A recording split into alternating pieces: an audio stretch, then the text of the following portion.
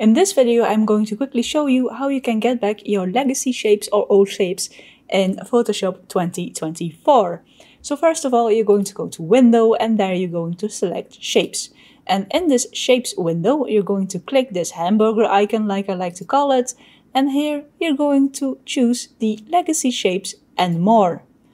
In this Legacy Shapes and More option, you have two folders. You have the 2019 shapes and you have all legacy default shapes.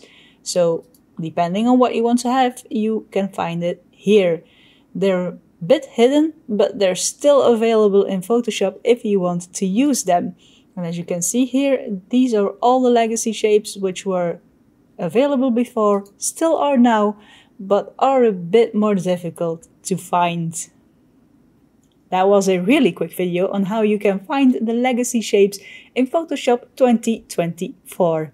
Let me know in the comments below if you liked the video. Be sure to press the thumbs up button if you did. Press the subscribe button if you want to see more of my videos going live every Wednesday and Thursday. And for now, stay creative. Thank you for watching my video and I hope to see you in the next one.